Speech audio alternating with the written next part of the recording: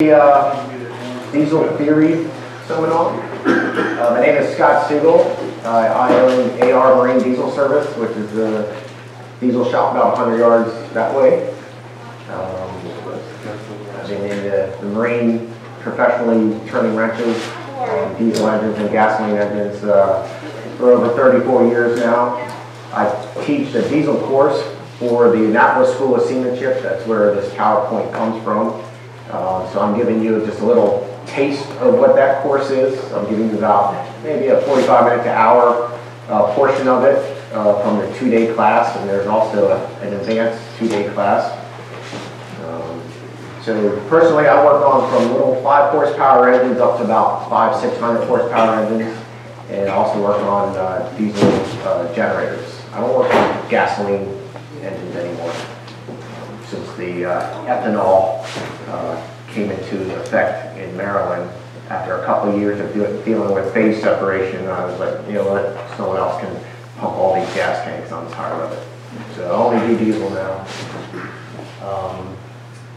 So let's get started. All right, this is Rudolph Diesel.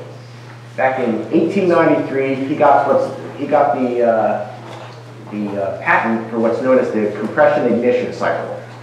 And basically what that patent means is that he was able to ignite a fuel with the absence of a spark.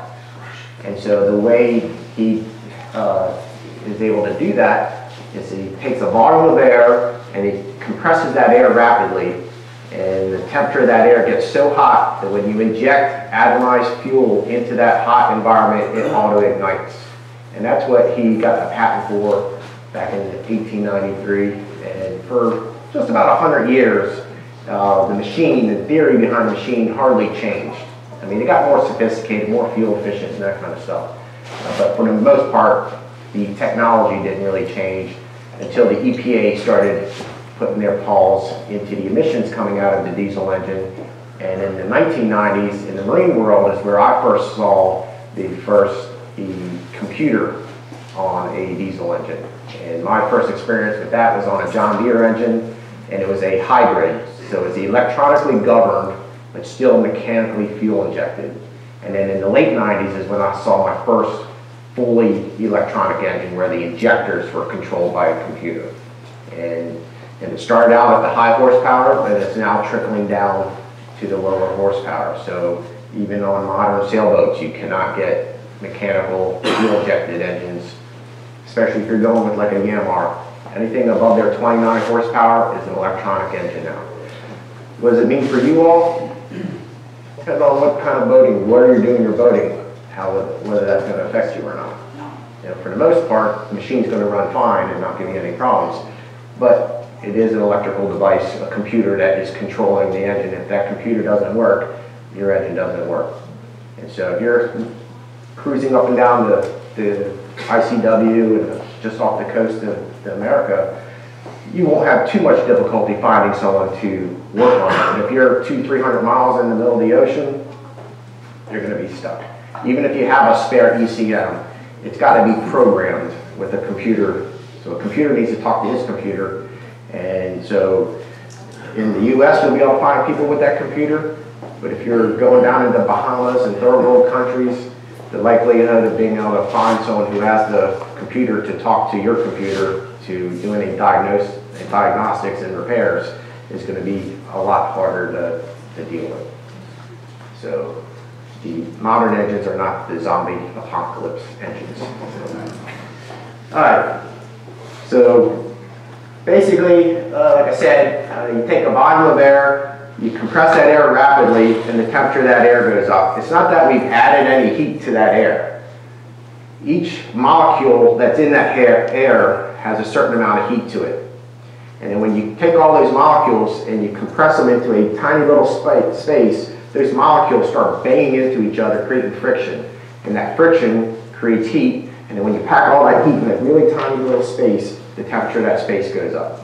And we're talking going from about roughly 70 degrees Fahrenheit up to close to 1,000 degrees Fahrenheit. And the ignition point of diesel fuel is somewhere between 492 and the low 700s, mid 700s, depending on who you talk to. According to the fire department, it's about 492 degrees Fahrenheit. All right, let's skip this. So we're going to try and understand the operating theory of diesel engines as a foundation for proper maintenance and effective troubleshooting and repair. We're going to talk about the components of fire, compression, ignition, fuel atomization, injection, the properties of diesel fuel, and the four-stroke cycle. All right, so our diesel engine is an internal combustion engine, which means there's a fire inside of a cylinder. So what's a cylinder?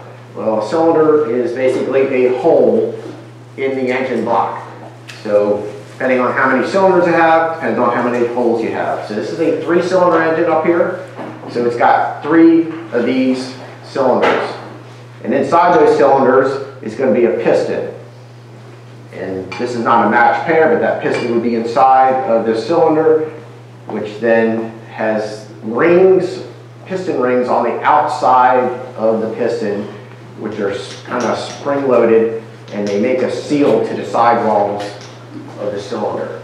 Now this particular piece is called a cylinder liner. So it's a removable and replaceable piece. So when you rebuild the engine, you can pull these sleeves out and put brand new ones in with new pistons, and it brings the engine back to a brand new OEM specifications. But not all engines have liners. So some engines, you'd have to bore out the engines and go with oversized pistons and rings. All right, so we have a fire inside of that cylinder. So anyone in here with firefighting training? A handful of people? Okay. So this is what's known as the fire triangle. So in order for fire to exist, 3 components have to be present. And that's why they use a triangle. There's 3 sides to the triangle. So here we have fuel. We have to have something to burn. In our case, it's going to be diesel fuel. Heat, that's the least obvious one of the 3 sides, and that is, most people think of fire as giving off heat, but it actually requires heat in order for it to exist. I'm sure everyone's seen movies or whatever where people are trying to start their own fires, and they take a stick, little piece of wood, and they channel out a little spot, and they put little tiny fibers into that little, and they take that stick in there, and they're creating friction in that tiny little spot in that piece of wood until they create enough heat to cause those little fibers to catch on fire, and then they try and get the fire out of it. So we're creating heat, so we need heat in order to have fire. And then here on this side of the triangle, it says air. If you look this up on the internet, it's not going to say air right there. It's going to say O2, which stands for oxygen. So, but our engines don't breathe pure oxygen. Our engines breathe a mixture of gases, which we call air. And the oxygen content can vary, which is very important for our diesel engines, how much oxygen they're getting. So we put air here because the oxygen ranges. All right, so when all 3 sides are in proportion with each other, the engine runs fine, starts fairly easily, and the emissions coming out of the engine is nice and clean. But when these sides get out of balance, that's when we have a byproduct, and that byproduct is smoke. So when your diesel engine is smoking, there's usually something wrong in this fire triangle inside your engine. It could just be a single cylinder, it could be all the cylinders. So the first thing we're going to talk about is the air side of the triangle. That's usually the easiest one to troubleshoot. So on the air side of the triangle, we typically will have some sort of air filter. So on this engine, this engine here has a foam filter. This can get plugged up with soot, felt dust. Some engines, the rooms have sound insulation on them around the engines, which can be very old, and it's like a foam, and it will crumble and deteriorate, and the engine will suck it in and clog these filters, which will restrict the air or oxygen going into the cylinder. So if we restrict how much air is going into the cylinder, we're not going to have enough oxygen for the amount of fuel we're spraying in. So we're going to be what we call running rich. We're rich, we have more fuel than oxygen. And so that fuel will get heated up, but it won't all burn. Because on a molecular level, each fuel molecule needs to be in contact with an oxygen molecule in order for that fuel to burn. And if we don't have enough oxygen for all the fuel we're spraying in, that fuel will get heated up, turn to carbon, but not burn. And the power won't be released out of that fuel, and it'll come out of the exhaust as black smoke, which is carbon. Which you paid for that fuel and didn't put it to use.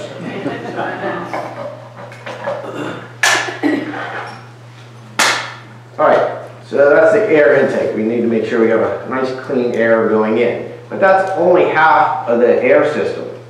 The other half is the exhaust. We have to get the exhaust out of the engine quickly.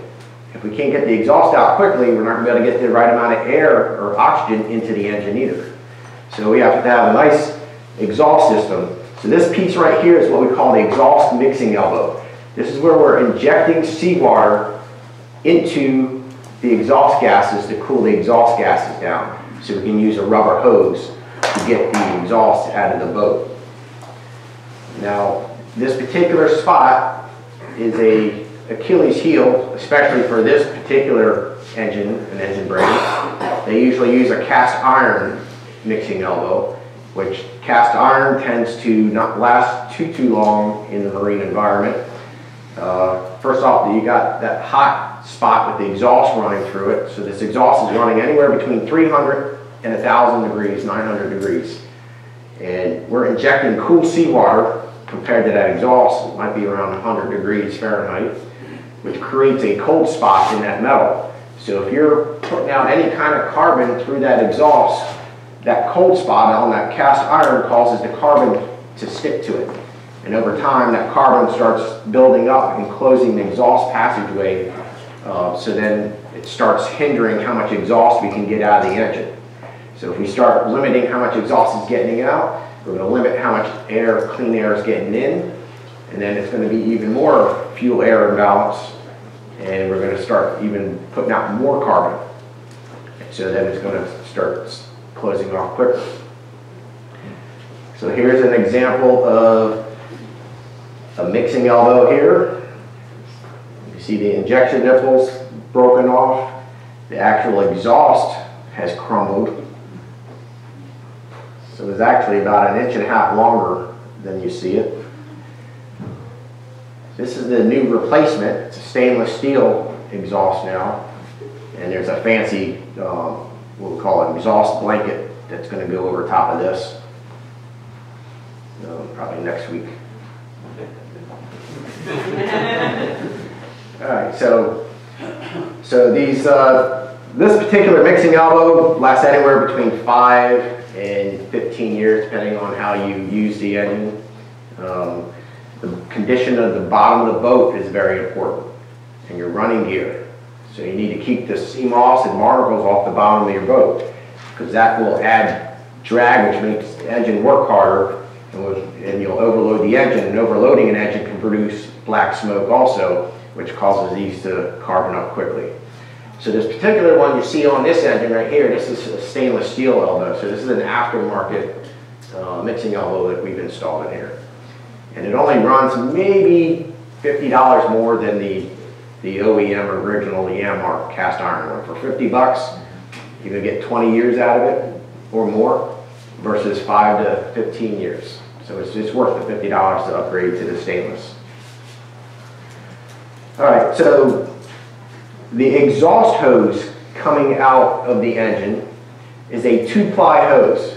So there's a hose inside of a hose, and there's wire wound in between those 2 layers, so the 2 layers are glued together. Now we have a pump on the front of the engine, maybe on the front of the engine, that has a rubber impeller in it, which is pulling seawater out from the outside of the boat, and it runs it through the cooling passages on your engine, and then we inject that seawater into the exhaust to cool the exhaust gases down. Now that rubber impeller is a serviceable item, and we recommend every other year of replacing it. You can replace it every year if you want, but you don't want to go past 2 years. It's easier to change it when you're sitting at the dock and you're tied up and there's no stress, versus when you're out in the middle of the bay and you might be in a shipping channel. You may have 4 or 5 people on board with you, and so you're stressed to try and get this And then it's easier to change it when it's all intact. So when all the blades are on the impeller, it's easier to just pop it out and put a nice fresh one in, versus when they all the blades break off, then you got to retrieve the broken pieces. Because if you don't retrieve the broken pieces, then that's going to create restrictions, and then you're going to have heating problems where you're going to start running hot and overheat. And if you ever break your blades while you're at like cruise RPM, you're going to stop the flow of seawater into the exhaust. And then that exhaust is no longer going to be cooled properly, and that high temperature in that exhaust is going to cause that inner layer hose to blister, and it's going to collapse in on itself. And you can look at the outside of the hose, and you're not going to be able to tell there's anything wrong with it. But when that collapses in on itself, that's going to create back pressure, and it's not going to allow the exhaust to leave the engine quickly enough. And again, if you can't get the exhaust out quickly enough, we're not going to get the right amount of oxygen into the engine, and we're going to create black smoke and a major loss of power. So if you ever break all your impeller blades, always remove the hose from the mixing elbow and shine a light down in there. It's going to be, the damage is going to be in the first 2 feet, and you'll see blisters of the hose separation. And if you see that, go ahead and replace that section of hose, because usually you'll have a muffler within 3 or 4 feet, and so it's not going to cost you hundreds of dollars to repair that hose. All right, some other things that can affect the air side of our triangle: elevation. So if you're boating up in the mountains, the higher an elevation you are, the thinner the air, the less oxygen per given volume. That's usually not a problem with us. We're usually boating at sea level. And if you're below sea level, usually you have a moisture problem. Unless you're a submarine. And then the hardest one to troubleshoot on the air side of the triangle is what we call ambient engine room temperatures. The actual temperature of the air in the compartment that the engine's sitting in. Why is it so difficult? Well, you all have a smoking problem. You finally call a professional to come in to give you a hand. Professional comes down, greets you, gets on board. What's the next thing that professional does? Where's your credit card? Well, that happened on the phone. And the next thing that the technician does is he opens up the compartment and he checks all your fluids and he looks around and he's like, all right, start it up. You all start it up, and then you untie and you go for a boat ride. On the boat ride, the engine behaves perfectly, nothing, no smoke, no nothing. You come back, he closes everything up, receives his money, goes, you take the boat out, and boom, the smoke's back. Why do you think that is? The air along the engine's too high. Because when the technician was on board, he opened up the compartment so he can look at it while you're on seat trial, which then opened the engine compartment up to a completely another room of cool air. So we were feeding cool air to that compartment. And so the problem went away. So who here has a blower on their boat? When do you use your blower? All the time. The answer on a diesel engine is you run that blower when the engine's running. Because that on a diesel boat, that blower is there to evacuate heat from the compartment. On a gas boat, it's there to evacuate combustible vapors, gasoline vapors, explosive vapors. So on a gas boat, you run the blowers 10 to 15 minutes before you start the engine, and then you shut it off after the engine's running. But on a diesel engine, you turn it on while the engine's running because it pulls heat out of the compartment. And if you ever paid attention between the two types of boats, the gasoline blower hoses go to the very bottom of the compartment because gas vapors sink, and a diesel boat, the hose should be at the top of the compartment because hot air rises, so it's going to pull the heat from the top of the compartment. So one way to troubleshoot this ambient air temperature, high ambient air temperature, is to go to your home and garden center and you buy one of those indoor-outdoor garden displays. It's a wireless sensor. You can put that sensor in the compartment at the top, close it up, then the panel, put that panel by the helm, and you go for a boat ride, and then you can see what the temperature of the compartment is actually running at. Now you want to see temperatures below 130 degrees Fahrenheit. The cooler, the better. So you really want to be seeing under 120. So that's the air side of the triangle. But we could have a problem on the fuel side of the triangle. So there's a few things in the fuel side of the triangle that can cause problems. We've got fuel injectors. We've got a fuel injection pump. It's an injection pump off a 3-cylinder engine. So what can go wrong with our injectors? So we have our tips. These are also known as nozzles. So we got two different types of fuel injection. Not that it matters to you all at this point. So we've got this narrow, pointy injection tip, and then we've got this cylinder style injection tip. So the cylinder style is usually used in what we call engines that have a pre-combustion chamber. So there's a little chamber that the fuel is sprayed in before it enters the cylinder. And actually all the combustion happens in that little pre-combustion cup. The narrow pointy one is what we call direct injection, where the fuel is sprayed directly on top of the piston. Like I said, it doesn't really matter which one you have, you can't change it.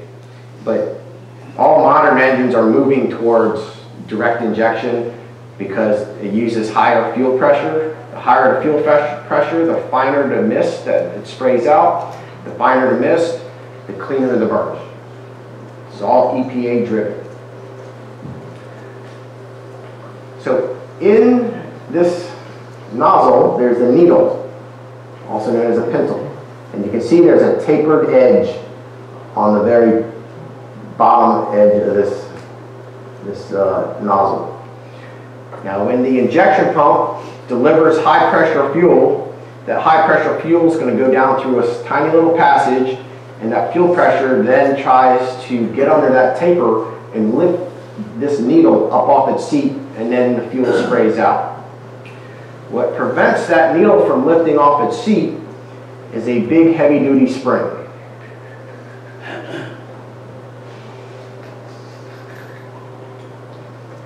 You can see we have this big fat heavy duty spring. So what happens to springs over time? They get weaker. So let's say this injector is supposed to spray fuel when it receives 2400 psi. But we've got a weak spring now. So instead of requiring 2400 psi to spray fuel, maybe it only requires 2000 psi. What's happening? It's opening early and closing late. So that spring's pushing down on that needle. And so normally it's supposed to require 2400 psi to cause that spring to compress before the fuel will spray out. And when the fuel pressure drops below that 2400, then the spring pushes down and shuts the fuel delivery off. But now it's opening at 2000, so it's spraying early, and then it needs to drop below 2000 before it shuts off. So now we've got a longer period that we're spraying fuel in. So now we're delivering more fuel than it was designed to, and we're going to have some smoking, black smoke problems. So this is an injection pump. This is what delivers the fuel to the engine. So here we have what we call plungers. This sits on top of a camshaft, and we're getting into anatomy a little bit. So what's a camshaft? Well, it's a shaft with cams on it. Well, what's a cam? Reader's Digest version of what a cam is, it's a bump. So it's a shaft with bumps on it. So every time that bump comes around, it pushes on something. In this case, it's going to push up on this plunger, and when it does that, it's going to squeeze that fuel through a really tiny hole, which is going to take low pressure fuel that's being delivered by the low pressure pump, and it's going to take that low pressure fuel, push it through a little hole, which is going to drive the pressure way high by pushing it through a tiny hole. And so we can have problems with our plungers not delivering the right amount of fuel pressure. So that is could be a problem. And then the atomization coming out of the injector. we want as fine of a mist as we can possibly get.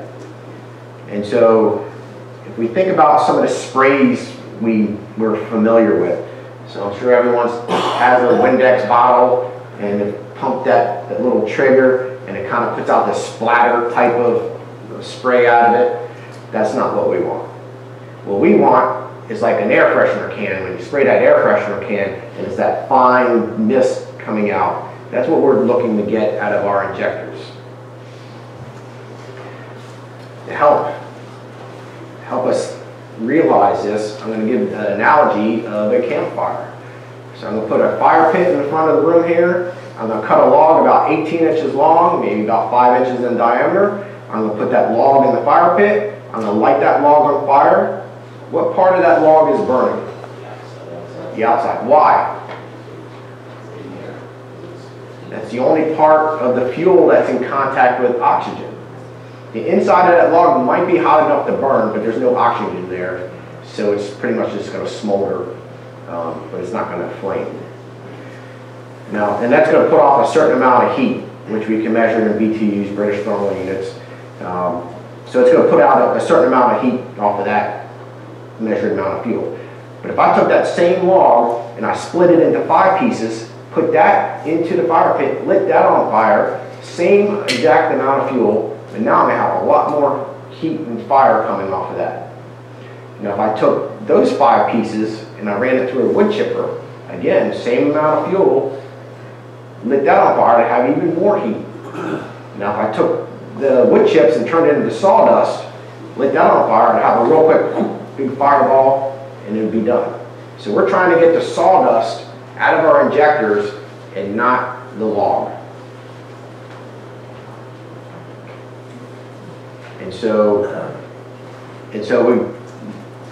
we talked about the electronic computer, these common rail engines. Their fuel pressure, so a typical mechanical fuel injection, the fuel pressure, the high fuel pressure system runs anywhere between 2,000 and 4,000 psi. On an electronic common rail engine, that fuel pressure is going to be 20 to 60,000 psi.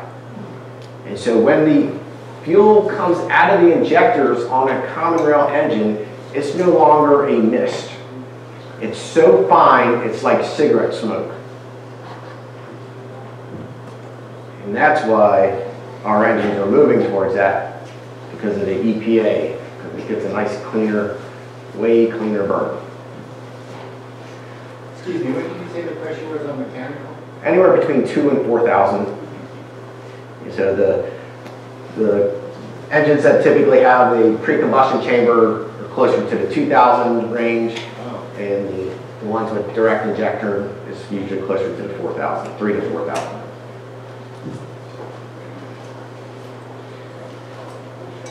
All right, the heat side of our triangle, we generate our heat through the compression of air.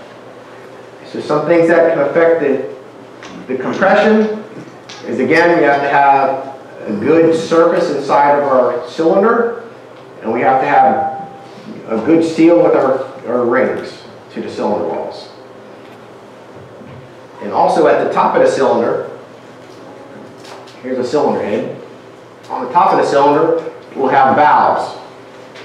So each cylinder will have an intake valve and an exhaust valve. And those valves are seated into the cylinder head. So those seats can get pitted, they can get worn away, and you can start losing compression past those seats. And so we need a really good tight cylinder in order to have proper compression so we can create enough heat. Some engines are designed to be on the little bit lower end of the heat range, and on those engines you may have glow plugs. So these are little electrical devices that we utilize before we actually start the engines.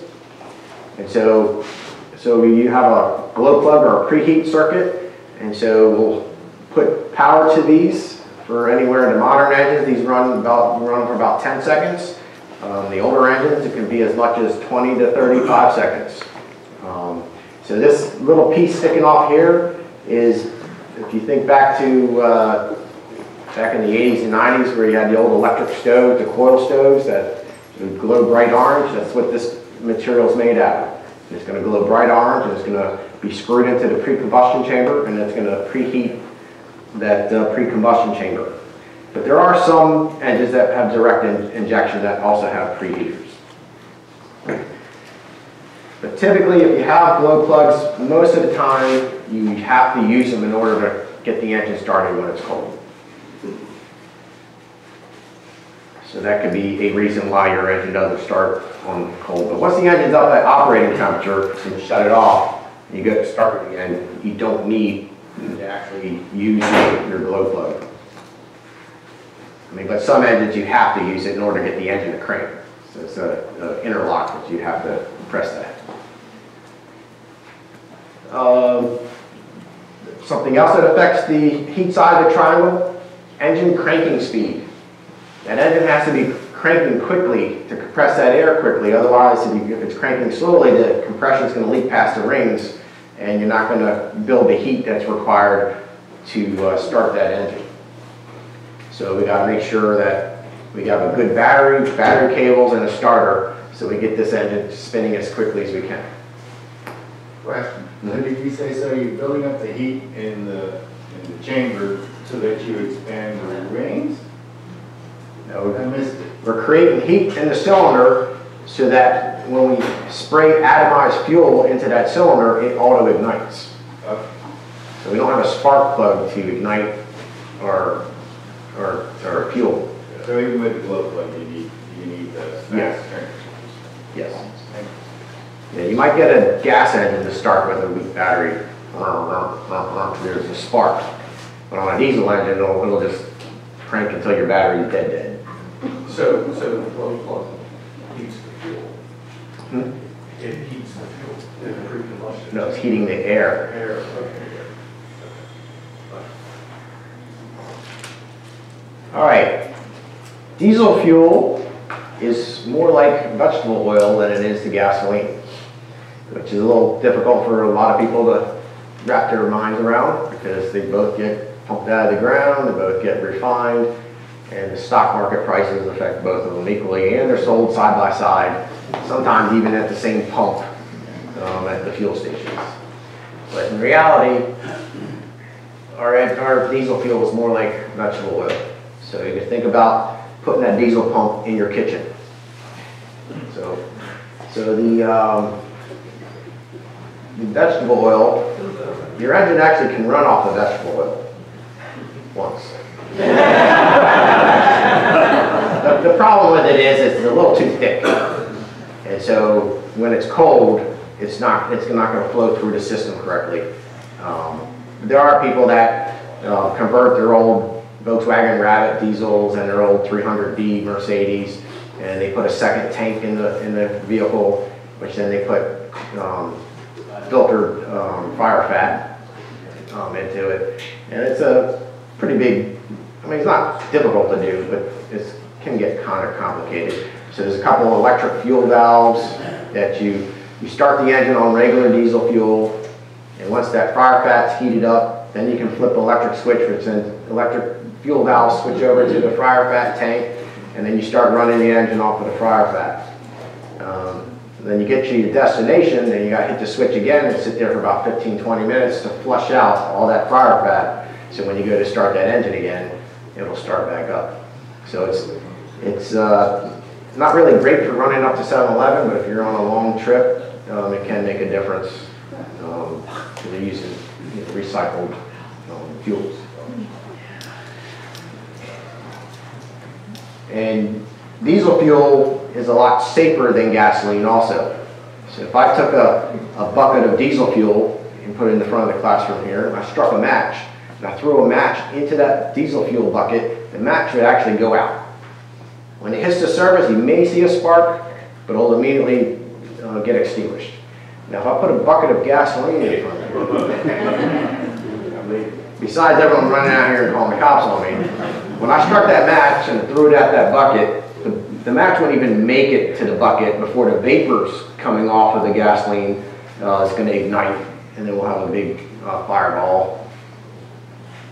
So You've done this before. Well, not to that extent. Not with a 5-gallon bucket. So that's why diesel engines are way safer for boats than gas engines. There's a lot of energy in diesel fuel. So this was a study done by the U.S. Department of Energy. And so here you can see the top bill goes to regular diesel fuel. And here we got biodiesel. Here's gasoline, was at $9.22, but that's not what we can buy in Maryland. We have ethanol in our fuel, so that would be E85. That's at $6.90. So look at how much more gasoline we have to burn to do the same amount of work as diesel fuel.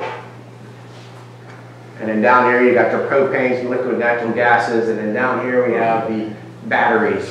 That's why the electric boat doesn't work yet. There's just not enough energy in it. So, I mean, they are advancing with the lithium batteries and stuff, but it's still, there's not a rechargeable method yet to recharge, to make the electric motors work properly in a boat. So your range is not long enough for like cruisers and stuff. All right, we're going to talk about Boyle's law, auto ignition, and compression ratios. Here's Boyle. Don't really need to remember this formula, but it's his formula that Rudolf Diesel used. So basically he came up with the formula for that there's a relationship between pressures, volumes, and temperature, which is basically to take a volume of air, you compress it rapidly, the temperature is going to go up. And I believe the modern formula has another variable in it, which I'm not a physicist, so I can't help you with that. All right, compression ratios. How much are we compressing that air? On a diesel engine, it can range from like 17-to-1 up to about 24-to-1 compression ratio. If you think about your car that you drove in here, it's probably somewhere between 7-to-1 and 10-to-1 compression ratios. I think Honda has been playing around with their compression ratios, and they're starting to climb on theirs a little bit. And I think they made a gasoline engine that is a sparkless.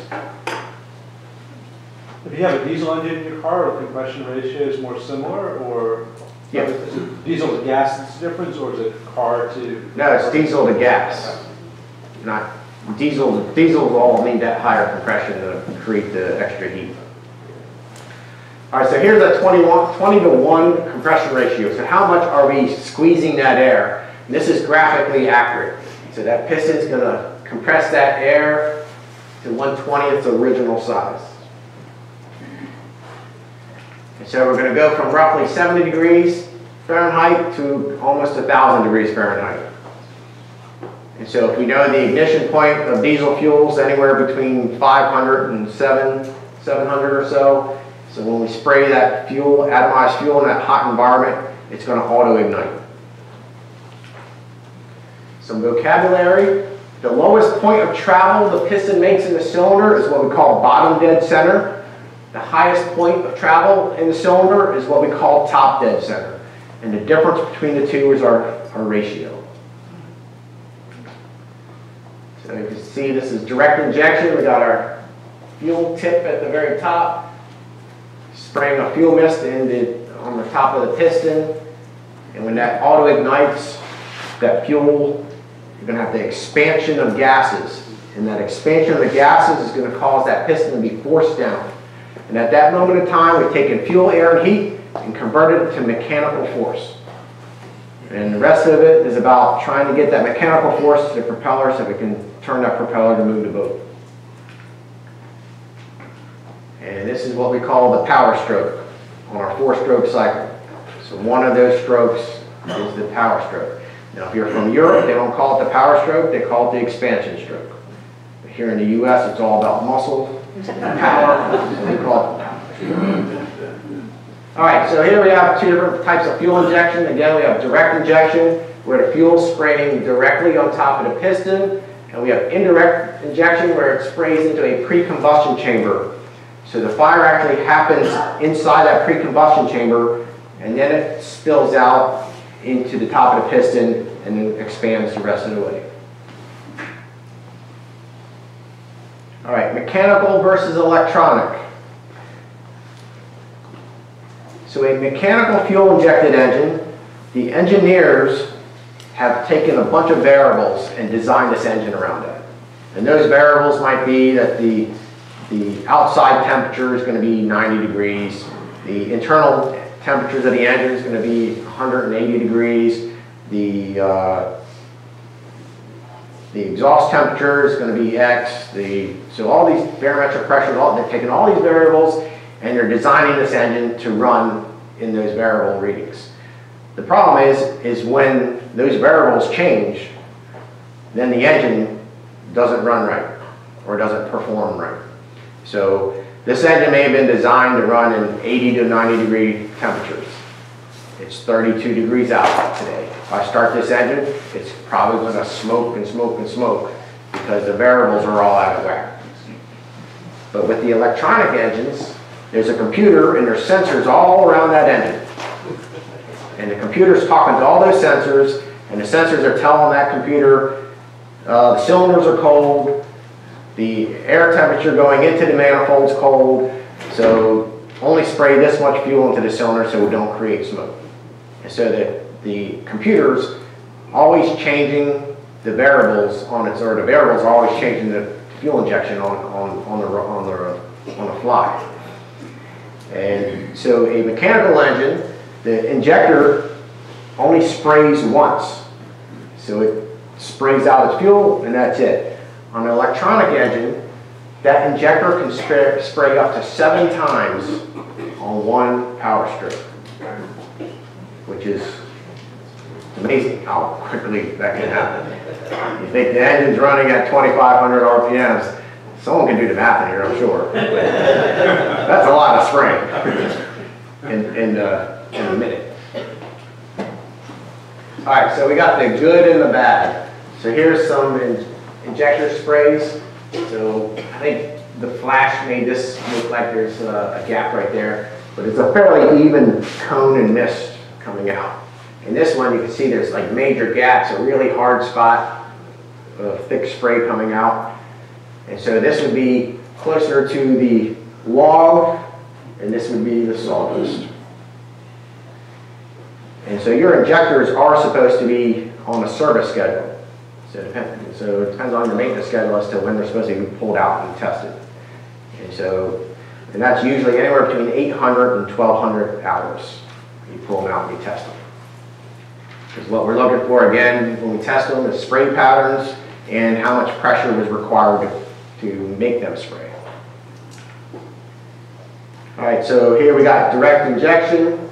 So here we got a glow plug. You can see the tip is glowing bright orange. This has been cut away, the piston's cut away. And this little cup in the top of it is what we call a swirl cup. And so when the piston's coming up, it causes the air to swirl in a tiny little cup. And then you can see the spray coming out of the injector is going the opposite direction. And so you get a better mixture of the air and the fuel because they're opposing each other. That is good bang. All right, so black smoke is caused by running rich. It can be caused by defective spray patterns, high ambient engine room temperatures, insufficient air either going into the cylinder or leaving the engine through the exhaust. An electronic fuel injection will help stop this because the computer won't allow it. And if the computer can't fix it on its own, then it will put you into a fault mode and limit how many RPMs you can get out of the engine, what we call limp mode. I'll let you limp back to the dock to get a repair done. Do you typically see issues with something like this with, at the end of the day, is it typically 1 or 2 injectors, or is it all of them that are having issues? What's typical? Well, something like this is going to be more an overload. So this picture could actually have just been a temporary overload where the captain may have just, tried to get up on plane. And so you have a temporary overload until the RPMs catch up with the fuel you're spraying in with your throttle position. But if it's constantly doing this, then I would be suspect of that you have a foul bottom and running gear, that your bottom of the boat needs to be cleaned. So I can't tell you how many times every year I get a phone call saying that I'm blowing black smoke, and my first question to the person is, when was the last time you had the bottom cleaned? And they always like, oh, we just had a fresh bottom put on. When was that? In April. Well, it's July now. I think you should get the bottom checked. Get a short haul, get them the power washing, scrape some barnacles, and test it again. Because otherwise, I could be coming down to the boat, chasing my tail when there's nothing wrong with the engine. The engine's running overloaded. And sure enough, a week or two later, get a call or email, you were right. And that happens like 10 times a year, to where I get that phone call of smoking. And usually hand in hand with the smoking, when you have a foul bottom, you usually have higher engine temperatures. When you're overloading the engine, the temperatures of the engine run lower too. All right, what's a stroke? A 4-stroke cycle. So what is a stroke? A stroke is the movement of the piston either down the cylinder as a stroke and up the cylinder as a stroke. So a 4-stroke cycle is going to be down, up to complete one full cycle of one cylinder. So the intake stroke. So remember, we've got the valves in the cylinder head. So the valve will open for the intake. The piston will pull down. And that piston is going to create negative pressure, where it's going to draw air into the cylinder. Just like your diaphragm does. The diaphragm pulls down, pulls air into your lungs. So it's going to pull a fresh charge of air into the cylinder, then that valve's going to close. And that's the end of the intake stroke. And the next stroke is the compression stroke. Now we have a sealed cylinder, the piston comes up, compresses all that air, creates the heat. Just before the piston gets all the way to the top, we start injecting the atomized fuel. Then the atomized fuel ignites, we get the expansion of gases, the piston's forced down, that's our power stroke. Now we've got a cylinder full of smoke, exhaust valve opens, piston comes up, and pushes all the exhaust into the exhaust manifold and out the rest of the exhaust system. So every diesel class ever taught teaches you using 4 words on how to remember these 4 strokes. Suck, squeeze, bang, and blow.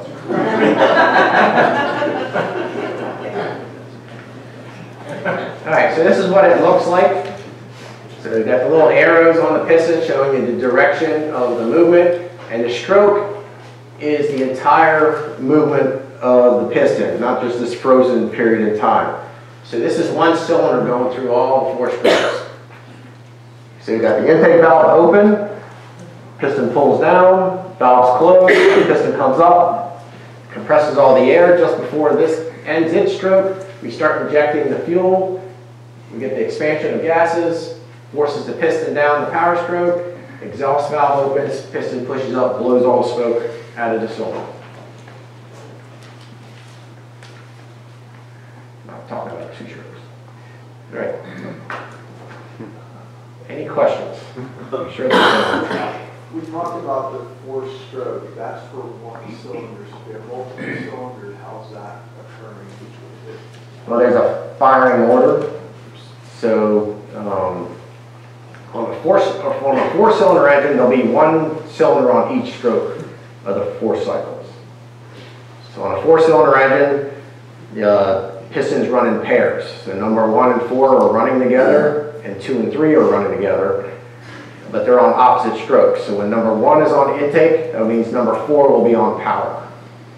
And then the center 2 would be on the opposite. So 1 would be on compression, the other would be on exhaust.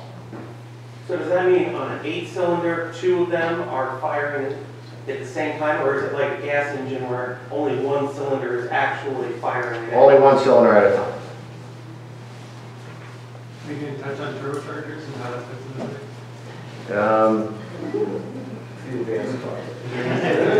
That's fine, I'm just curious.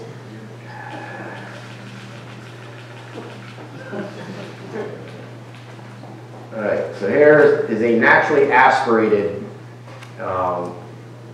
diagram. So we have manifolds, an intake manifold and an exhaust manifold. A manifold is just a fancy word for a chamber that has either a single entrance and multiple exits, or the opposite, multiple entrances and a single exit. So everyone comes in contact, hopefully, every day with a manifold, and every time you go to a sink, you have hot and cold, that is a manifold where you're mixing hot and cold water together and it comes out a single location. So we got cool, fresh air going in, going through the combustion cycle, into the exhaust, and then out. That's naturally aspirated. So the movement of the air throughout the engine is done by the movement of the piston only. So we get a certain amount of horsepower out of that process. But the exhaust coming out of this engine is under pressure and it's hot. So there's energy there that can be captured. And if we bolt a turbocharger onto that exhaust, that turbocharger has a turbine in it, kind of like a pinwheel that you used to get at the county fair.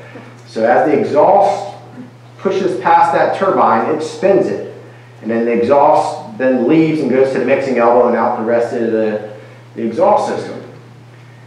And so that's all in a housing here on the turbo.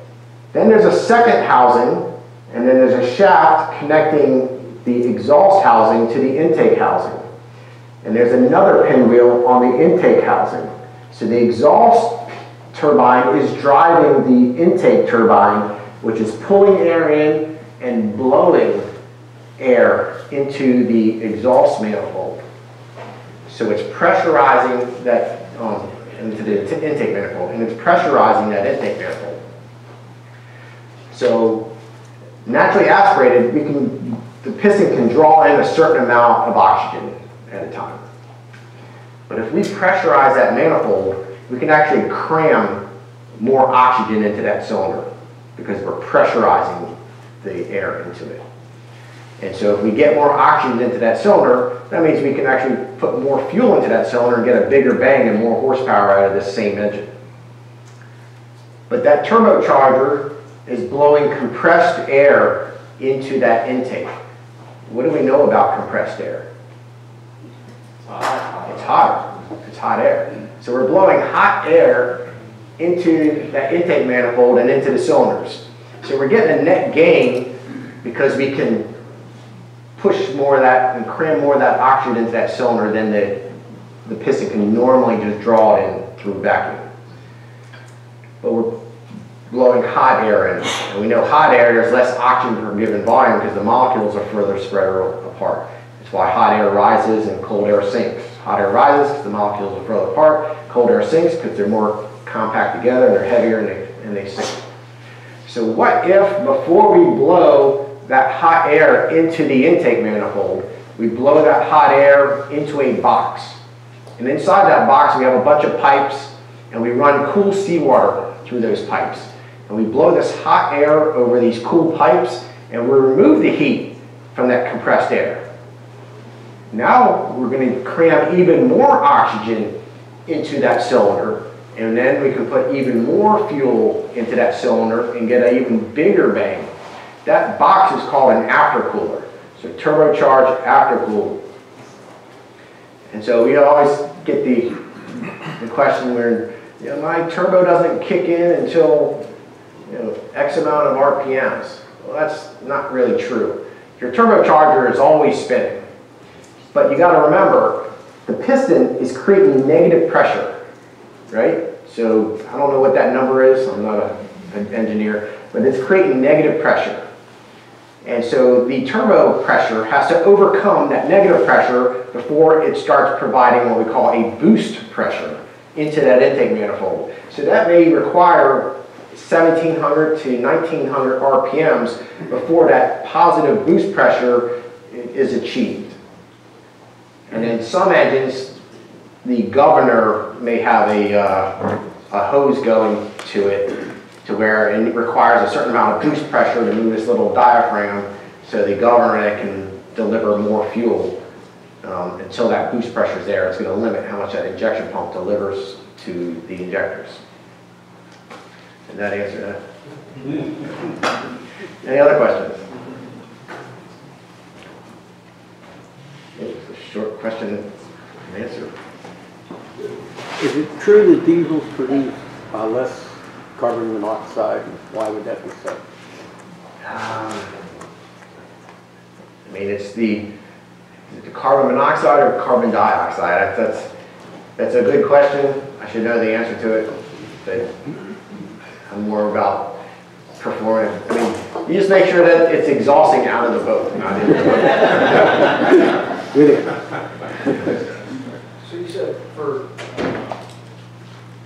in the engine chamber, travel below, or what if you just have excess air? How do you get rid of it? Well, if it's old school, then it depends on how many compartments are attached to that engine compartment. So do you have you're talking about a sailboat or a powerboat? Powerboat. On the side of the engine rooms typically are on the outside of the boat. You usually have like these vent and louvers, and so when the boat's moving through the water, it's grabbing air and air is being forced into the compartment because it's got the little vents. And then on the other side of the compartment, usually it's where the air can actually leave the compartment, so it allows the cool air to circulate through that compartment. Is doing regular maintenance on the engine and taking a look at stuff, I mean, if you get to the point where you can put eyes on that turbocharger and look inside there, what are you looking for? What are any signs of, hey, you might need a call, right? Because obviously there's going to be some dirt, and there's going to be dirty in there. It's not going to be squeaky clean. But what causes alarm? What are you looking for that there might be an issue?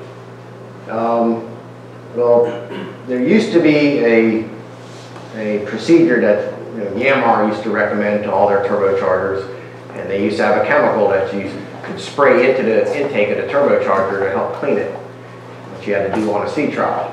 But for whatever reason, that is no longer available. I'm guessing it wasn't EPA approved anymore, and you can't buy that stuff anywhere.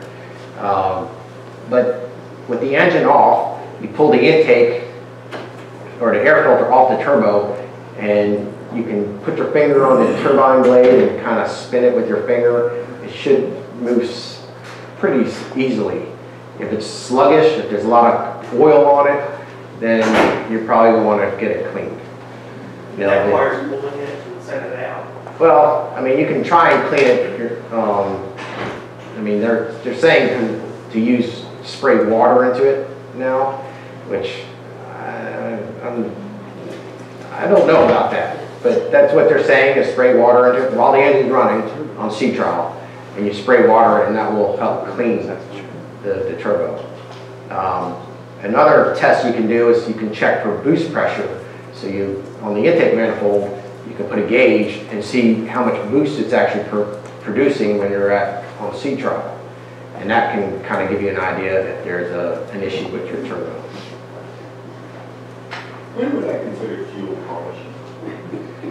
When your fuel's old, or if you're having a lot of filter clogging, your primary's getting clogged quite often, or you're getting a lot of water separation in your primary fuel filter. So if everything's running just fine, it all changes when I'm running on the last inch or two of my fuel tank? Well, the lower the level of the fuel, the more the fuel is going to be sloshing around and dislodging any microbes that are clung to the sidewalls of the tank. And that will stir it up. So the concentration of the dirt to fuel in the tank is going to be a lot higher, so that's going to clog the filters a lot quicker. So if you keep the tank full, there's going to be less sloshing, so less debris being dislodged. Right. And the growth is in there anyway, right? Whether I polish the fuel. Yeah, if it's already in there, it's in there. And polishing the fuel won't help. Oh, it'll help. Maybe not eliminate, but it will extend the clogging of your filters over time.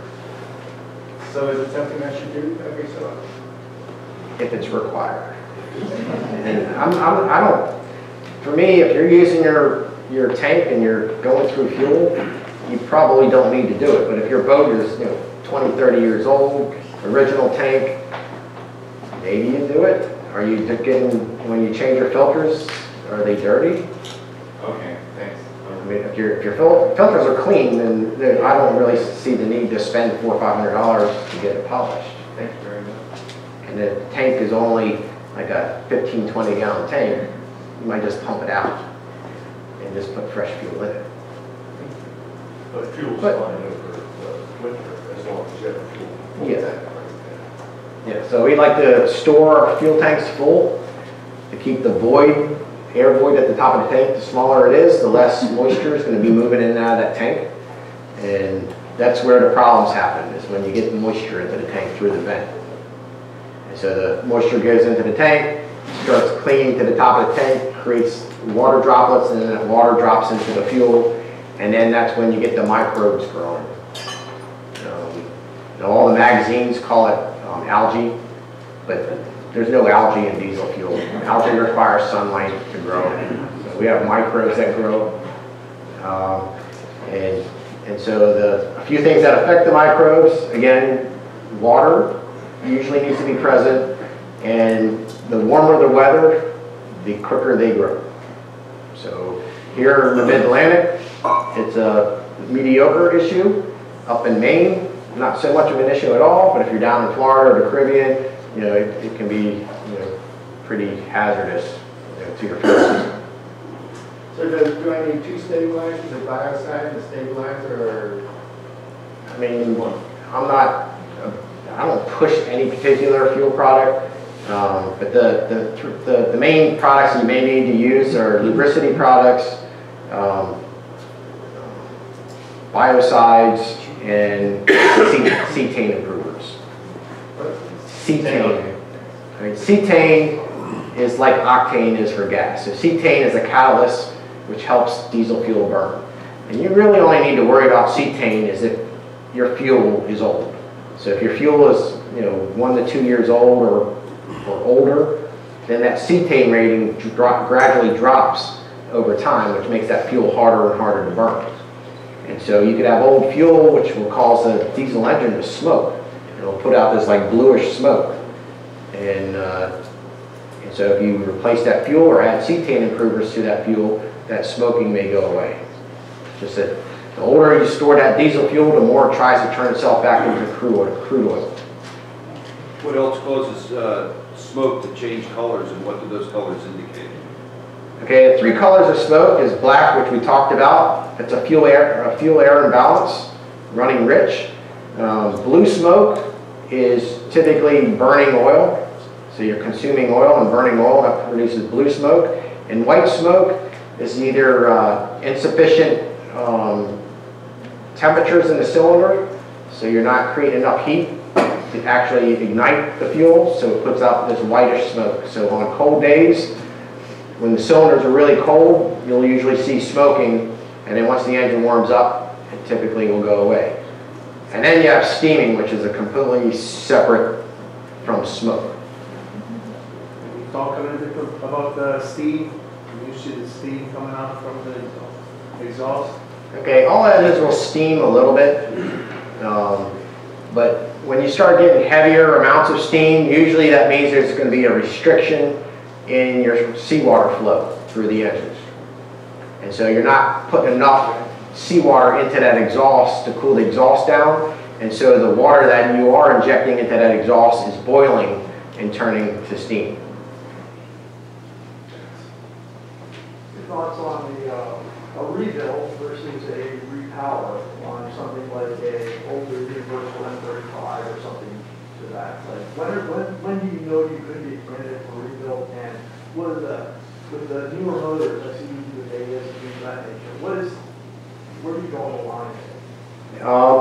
Well, rebuilding will save you some money, but you got to think about what engine manufacturer it is. How long are they around? I mean, are they almost out of business? You said Universal Westerby.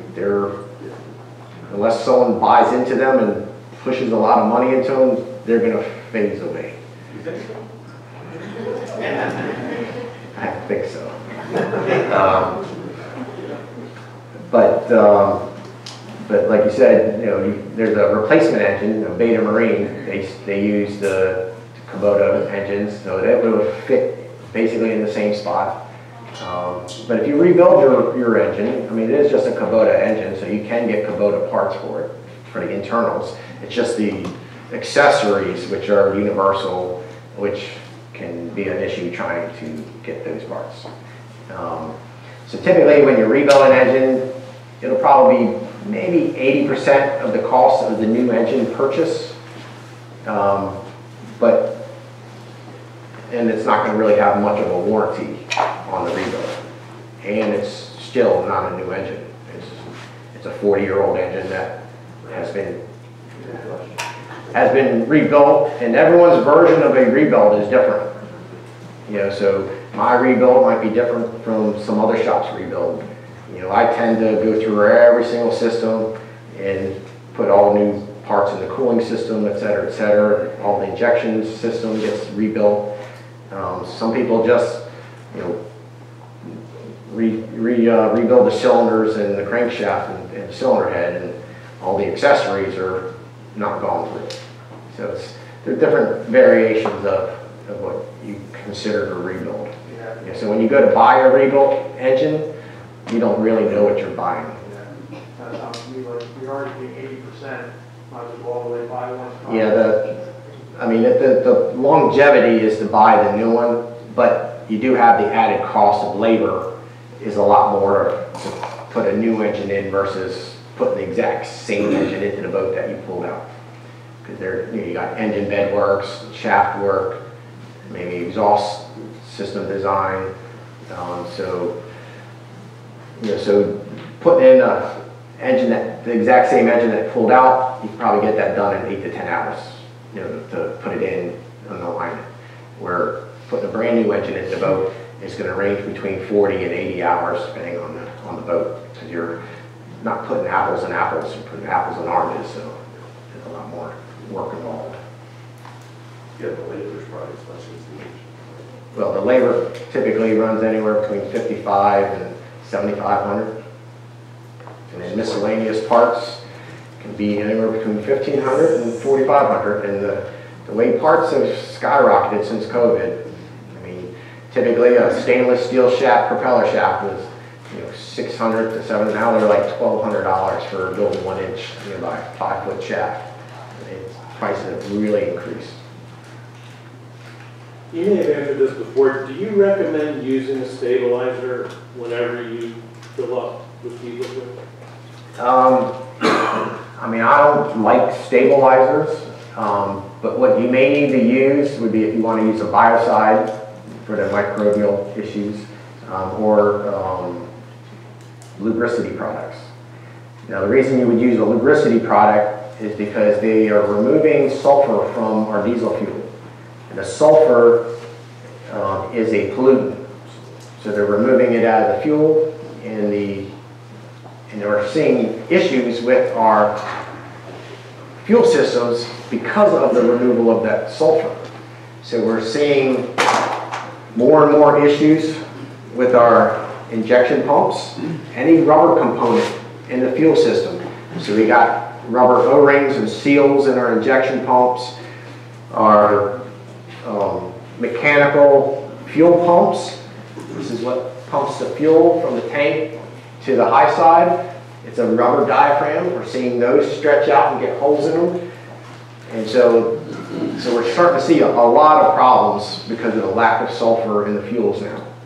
And so you can add a lubricity product back in, which helps keep that rubber at bay from being stretched out and deteriorating. Is there a common name for those, the product? Biocide, or not biocide, lubricity. Yeah, just look up diesel fuel lubricity products. Thank you. Yeah, I've read that you can put some amount of heat stroke oil into the fuel to increase the lubricity. Do you have an opinion on that?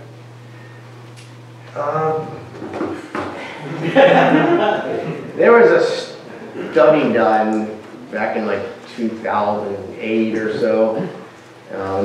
They tested all these different products, And some of them was two-cycle oil, some of it was used engine oil, and all these different lubricity products. And the best thing that they found for lubricity issues was using biofuel. So adding a B2 to the fuel was the best lubricant you could add. The problem is trying to find biofuel is a little more difficult because it's not available everywhere. And the other thing to know about biofuels is microbes can't grow in it, so it's also a biocide. Cannot. Can you talk about engine temperature, the running temperature of diesels? When do I start to panic? Well, every engine manufacturer is probably going to have a different temperature range they want their engines running at, so it can be anywhere between 160 and 195, depending on the engine manufacturer. Even if you know that the engine has like a 160-degree thermostat in it, it's still going to run probably 10 degrees warmer than that rated, because it's not fully open until like 168 degrees. And so running at 175 to 180 will be normal for that particular engine. Well, most engines, once you start seeing in the 190 range, then that's something to start, hey, what's happening? So it could be a problem on your raw water side, or it could be a problem on your coolant side. And so it's pretty important on the coolant side. We have our heat exchanger. This one has the heat exchanger built into the manifold here. And most people think of the issues on the heat exchangers being on the seawater side, which is the untrue. Most issues with heat exchangers on the antifreeze side. There are chemicals in antifreeze that will separate out of the antifreeze and create a slime barrier on the tubes. And so the heat has to go from the antifreeze through the slime, through the copper nickel tube to the seawater. And that slime barrier doesn't allow enough heat transfer. It may be okay at your cruise RPM, but once you start going above cruise, you start seeing that temperature climbing. And so you pull the heat exchanger out and then you dip it in some sort of chemical, depending on what your heat exchanger is made out of, as to whether you have to use a low-end, non-aggressive chemical, or whether you can use like muriatic acid, which is a really aggressive chemical. If you have an electronic or computer run engine and it goes up to 190, does it limit the RPM as a governor, or it doesn't know how to do that? More likely it's just going to give you a fault warning code. Like a light or something? Yeah. So on your panel it'll tell you code 06 and basically what it is, and probably give you a little beeping to notify you that something happened. So in the mixing oboe, you mentioned you can get the carbon buildup unrestricted. Is that something you chip out easily, or is that set up like concrete in it? Chipping out is a get home repair. Yes. But you run the risk when you chip it out because it's cold. It's basically going to be cold. And like I said, these elbows would be cast iron. So when you're chipping that coal out, that cast iron, because it's so old and heated, gets brittle. So as you're chipping that coal away, that screwdriver can bust right through into the coolant passage or the seawater passage. So then when the next time you start the engine, that seawater then can push into the exhaust dry side, and then it gets down into your cylinders, and then we got a big expense happening. What's the maintenance recipe to reduce the buildup of that slime in a coolant, just to change the coolant? Yes. So we recommend changing your antifreeze every 2 to 3 years. And then at the 1,000-hour maintenance service, most engines, that's pulling the coolers off and dipping them in the acid and then reinstalling them. And is pulling those coolers off is the only way to do it? They can't get while they're on? No. Okay. I mean, you want to remove it from the engine so you can clean it really good. Because otherwise, I mean, you can try and use like a radiator flush like you do on a car, but it's not very aggressive and it's not going to clean the way you want it to clean. On my boat, from the exhaust, it goes into this white box, I think they call it the aqua lift. Well, what's in that, and what does that do, and what's after that? There's nothing in it. It's a water lift muffler. So it's a big empty chamber. The outlet, there's a tube going down.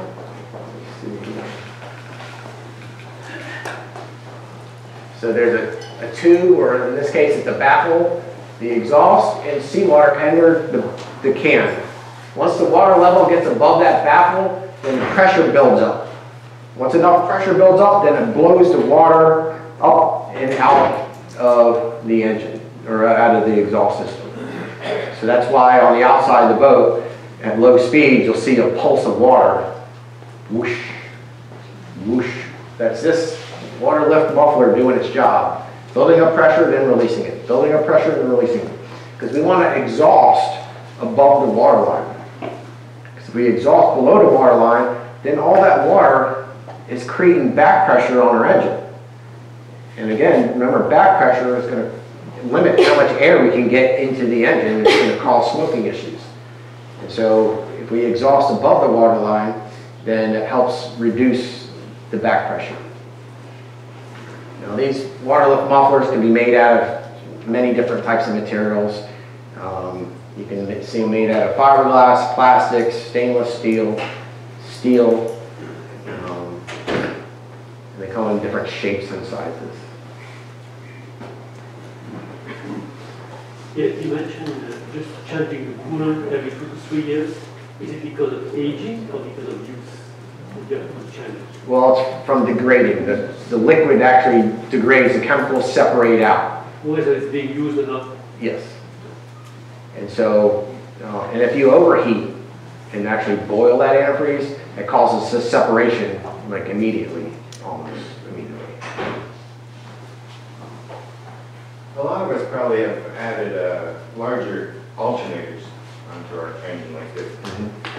What I found is that heavier load of the alternator, the belt that the wheel takes is a different shape than the rest of the pulleys on the front of the engine. Any comments on that? Yeah, it's the wrong pulley. On the alternator? Alternator. Well, the rest of the engine was correct from the factory. The add-on is the one that's incorrect. So the line that was fed to me was, well, but the heavier alternator, let's say it was a 40 amp alternator and I put a 100 amp on. The heavier alternator takes a heavier duty belt, so it's a different cross section. Well, yeah, I mean, but they don't match. See, our engines are metric, so the pulleys on the engine are metric. And so when you go and buy this Balmar, which is the typical brand that people buy, it's a U.S. company.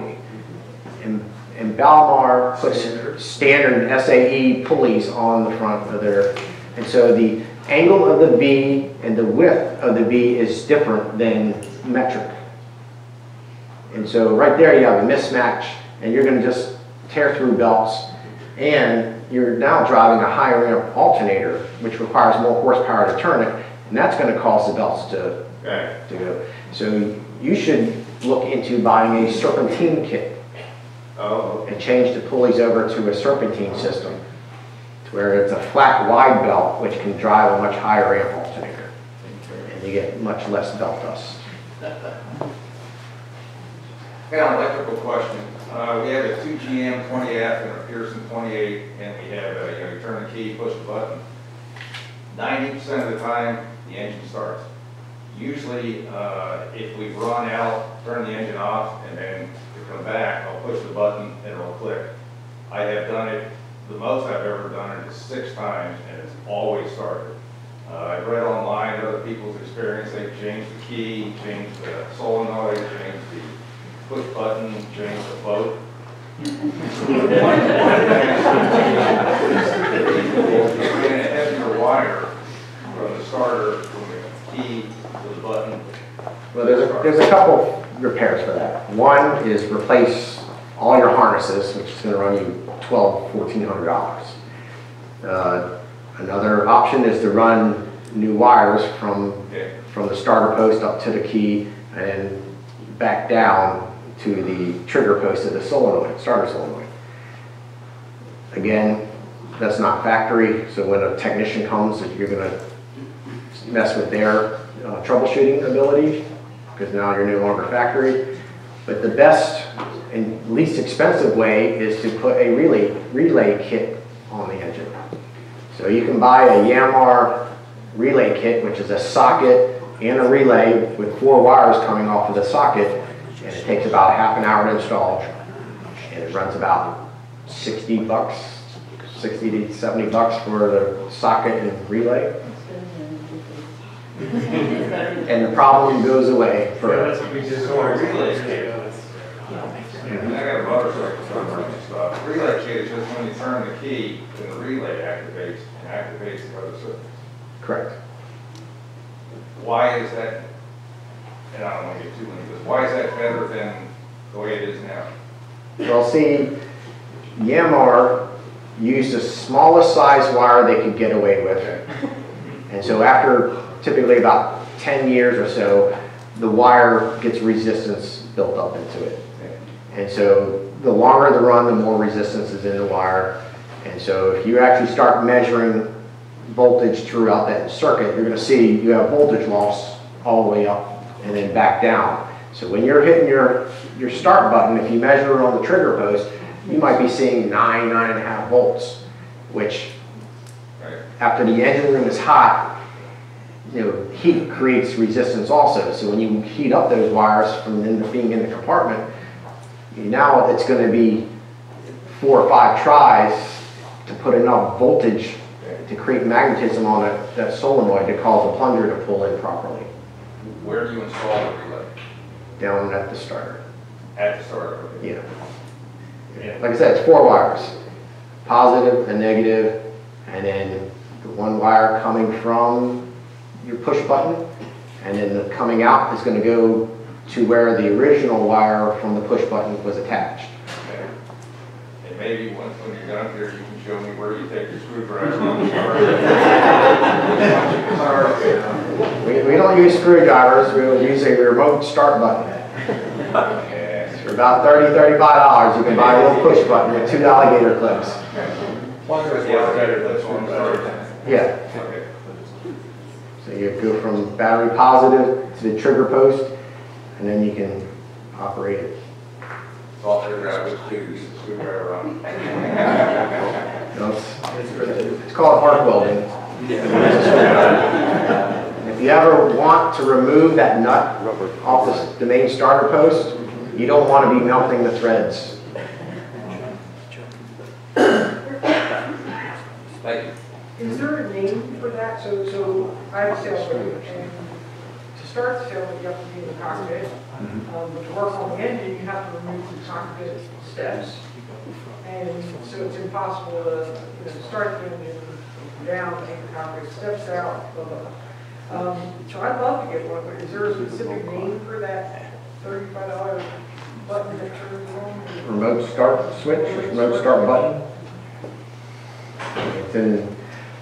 It's just an automotive tool. I mean, I can turn the engine off by pulling wire with my fingers, but I can't turn it on. Primary fuel and filtration. So assuming you've got like a 2 micron factory secondary filter on the actual motor, you get into the rate cores, you've got like a 10, 20, and 30 micron option. What do you typically recommend for that primary filtration? As far as the primary goes, most engine manufacturers recommend the 30 micron. There are a handful that recommend the 10 micron. Never put a 2 micron as the primary. So if it doesn't recommend something, if that's not specifically spelled out in the manual, you probably go with a 30? You go with the 30. I mean, the engineers have decided whatever that OEM filter is, whatever that micron rating is, just buy that OEM filter, and it will be what the engineers wanted to filter down to protect the injection system. Okay. And the reason you want to go with the micron is the size of the hole in the paper of the filter. The bigger the number, the bigger the hole. So it's a coarse filtration, and the on-engine filter is the fine filter.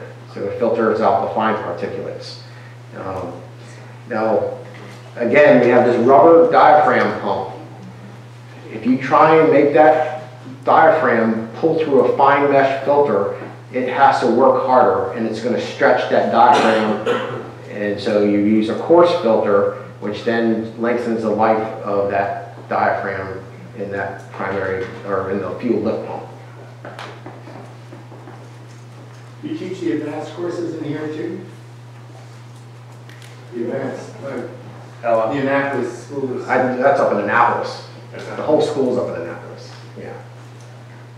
But yes, I do teach both the courses. In the muffler, I have a sensor in Beatles muffler, and I can figure out what it triggers. What's the question? In the muffler, I have a sensor. A sensor? And alarm, and I have no idea what triggers the alarm. So what sensor is for? Okay, that's for temperature. All the exhaust. Yeah. So if the exhaust temperature gets too hot, then it's going to give you a warning to let you know you stop pumping water. Any numbers on it? No, that is a very oddball sensor. And I think I've only seen it on 2 boats, honestly. Well, I haven't seen your boat, so I guess there's a third out there. So you talked about what happens if we run rich. What happens if we run a diesel lean? If you're running lean, typically that will cause white smoke, is what you'll see, and you may see higher engine temperatures when you run it lean. What causes a lean condition? Again, it could be something wrong in your fuel injection system. So either your injector pump's not delivering enough fuel pressure, or maybe your injectors are, the pressures or the needle's sticking, so it requires more fuel pressure to deliver the fuel. Colder cylinder temperatures. I have a water heater which is much higher, higher than the engine, and expansion tank. So what's the implication? Well, when the water heater is located above the engine, then you have to have another tank. So this pressure cap right here has to be the highest point in your cooling system. Yeah, I'm speaking.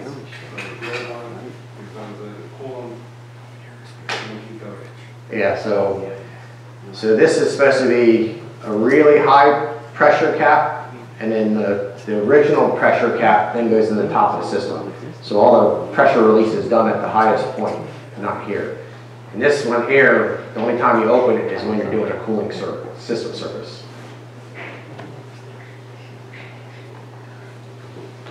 Where would you look for zincs on the engine that might be replaced, like the heat exchanger?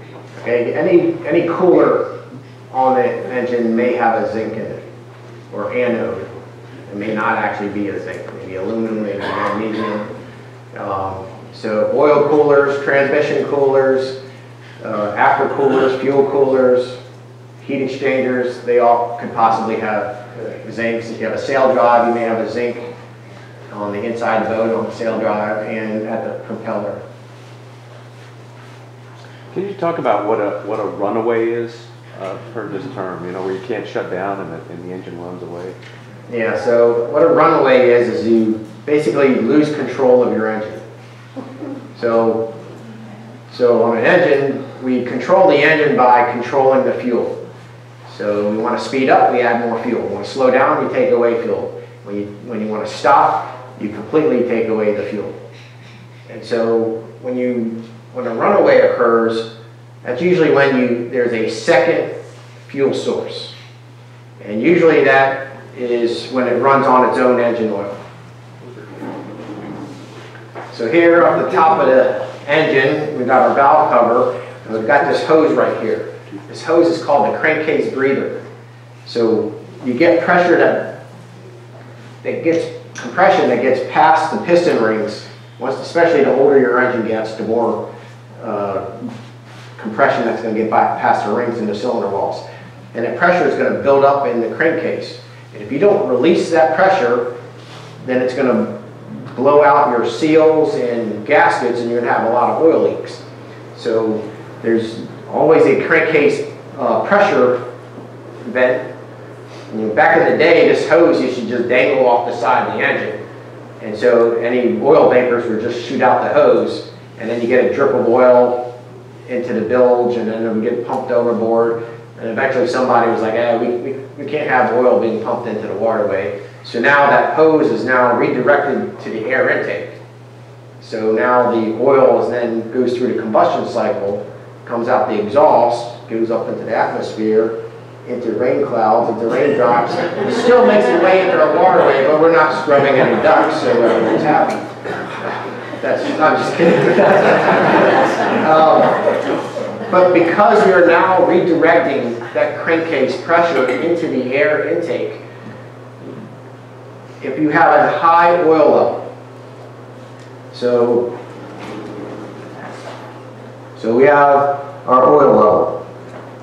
And if that oil level gets too high and the crankshaft starts whipping into that high oil level, which we haven't talked about crankshafts, that's a component, that's going to create more oil vapor in the crankcase pressure.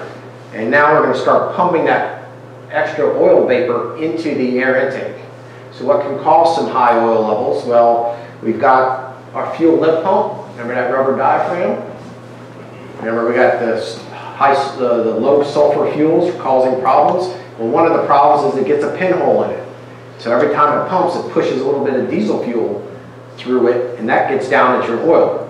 So not only are we getting a high oil level, now the oil is diluted with diesel fuel. So now we're not just whipping into a high oil, now it's high oil and fuel. So now we're not just pumping oil vapor in, we're pumping a fuel oil vapor into the air intake. And so then the engine starts running off of that fuel vapor, and the RPMs just go up to full throttle. You can pull back on the throttle to idle, but the RPMs are now staying up at full throttle because now it's running off your engine oil.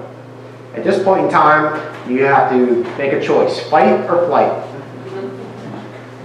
So you may want to research what kind of insurance you have, whether it covers catastrophes to the engine or not, because that may help you decide. If the engine blows up, you can get, maybe insurance to get you another engine.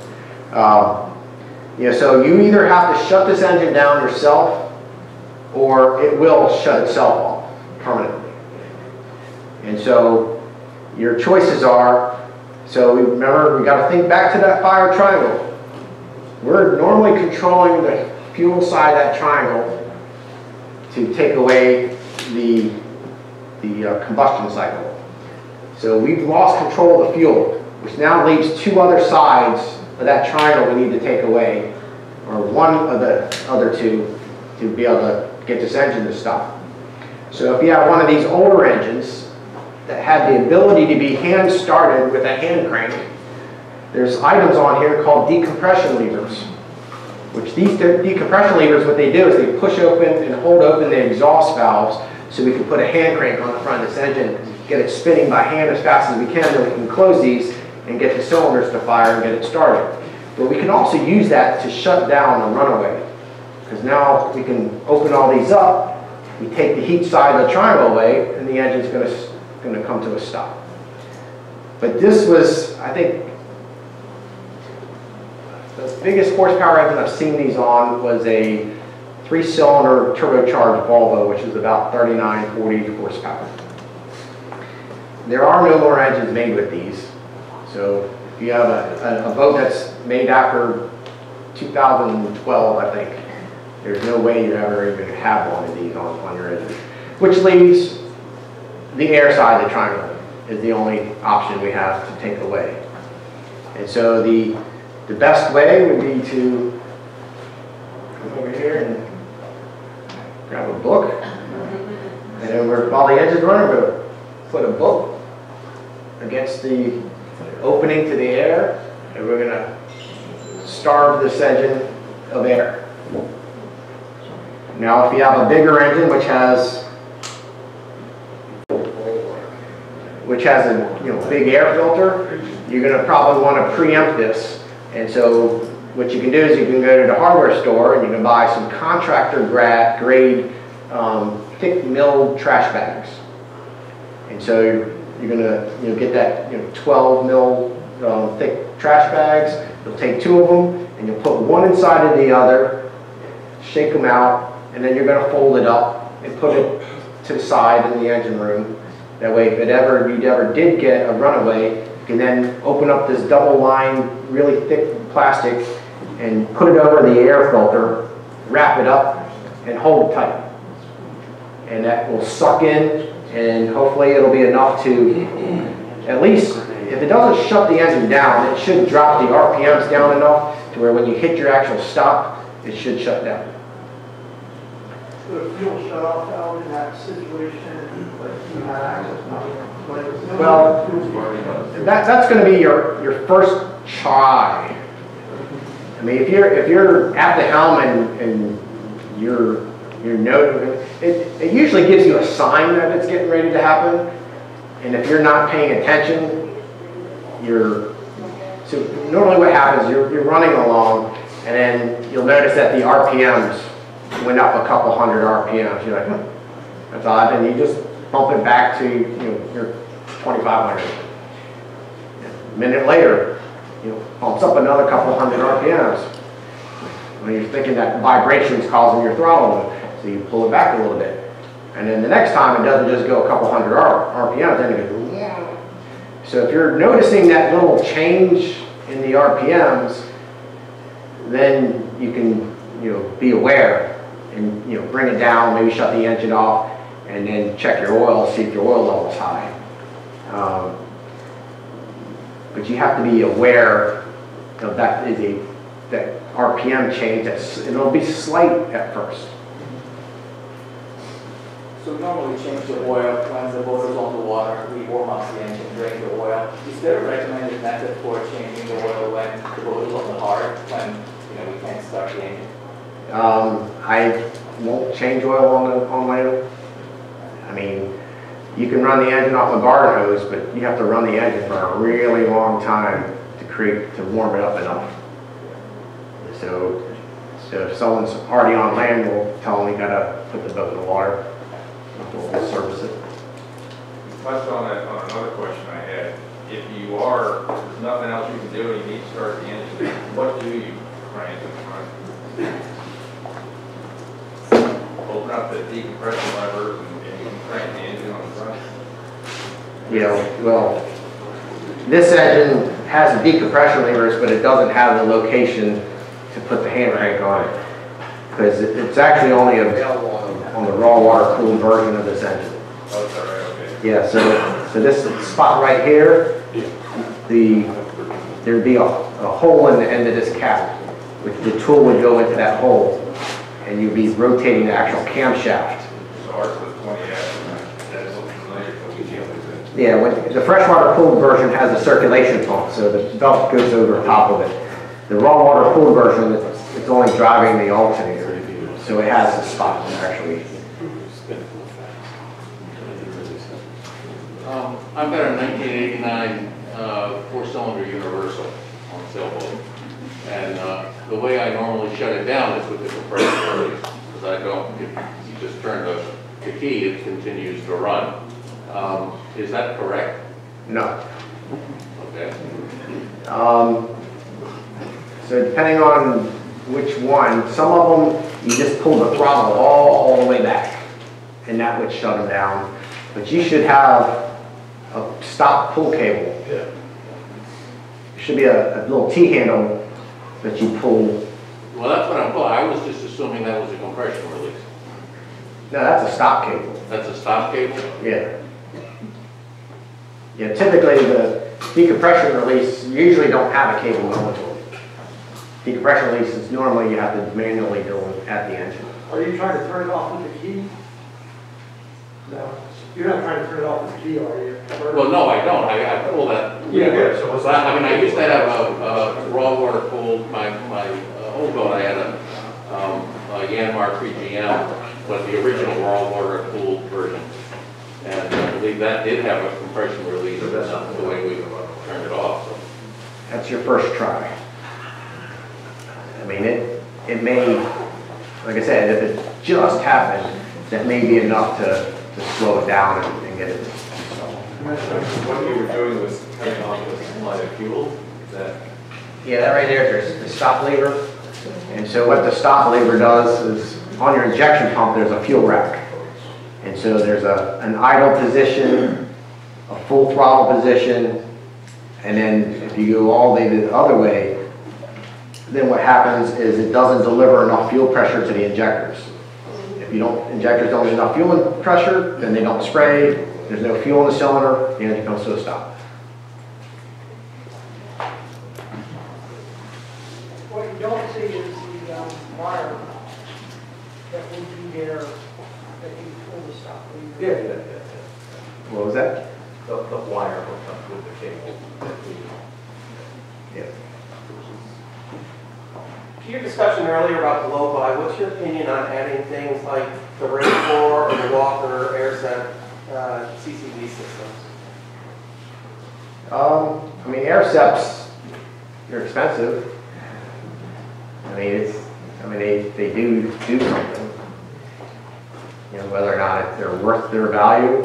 I mean, I guess if you're really into the environmental, that kind of stuff, you know, they're worth the. Honestly, with you, I haven't bought them since like 2009 or so. So I don't even know what the prices of them are now. They were expensive back then. But they do have a cleanable filter. So instead of having this replaceable foam filter, it's now got a filter that you pull off and you can clean it and treat it and then you put it back together. I have a MD22 and it doesn't have an air filter. Is that okay? Or? Yeah. Like some engines just have a screen or like a page. Yeah, I just have a cap that goes over and it goes to the cap, but there's no filter inside the cap. Yeah. Some engines just have like a wired grate. Yeah. And just to keep the squirrels out. Kind of thing. Oh, is that it?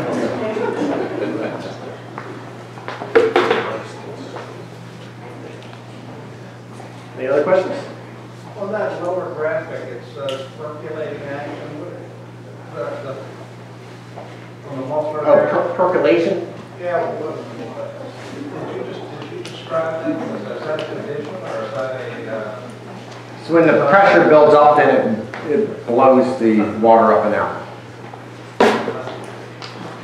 So that will be caused by obstruction or something? No. It's by design. It's designed. It's by design. So the water level builds up above that baffle, then the pressure builds up. And once enough pressure builds up, then it blows the water up and out of the muffler. Can you name that class, the 2-day class you have? What's that? The 2-day class you mentioned at the beginning. You mentioned Annapolis School of Seamanship. We go to Annapolis School of Seamanship.com, and the dates are posted on the website. So it'll let you know when they're available. We run the classes at least once a month, except for August. I don't think we have a class in August. Any other questions? I'm curious, is that class more geared toward mechanics or us? You all. Right. This is exactly what it is. It's just I think they're 2 6-hour days, I think, from like 9 to 4:30. Is it hands-on? The basis class is a little bit hands-on. The level 2 class is all hands-on. Can you bypass one? No. Scott, I will say, I recommend the classes. They're very good. Thank you. Do that. It kept us out of trouble, and the most important thing we got away from it is that we know to call Scott instead of trying to do it ourselves. Any other questions? in general, for young mark, like for this one, how many hours you can get out of it before maybe you can get normally used? What was the question? How many hours can you get out of an engine? Let me look at my crystal ball here. Most marine diesel engines don't live a natural life. They normally get murdered.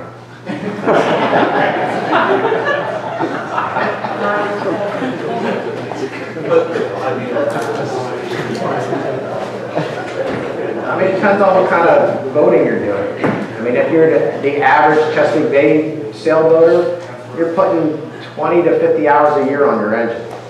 So if that engine's seeing 1,500 hours and it's 20 to 30 year lifespan, that's a lot of hours. But if this boat is going down to Florida and the Caribbean every year and back up to Maine and it's doing a lot of cruising, that boat's going to see 8,000 to 9,000 hours without too much difficulty. So it just depends on how you use it. Diesel engines are designed to be ran, and they're designed not to be babied. Run hard. Run it hard, don't baby it. If you baby it, it's not going to last as long.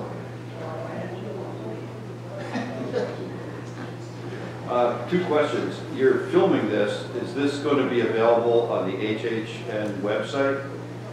This is being filmed by Herrington, so that's a question for them. Whatever they do with it.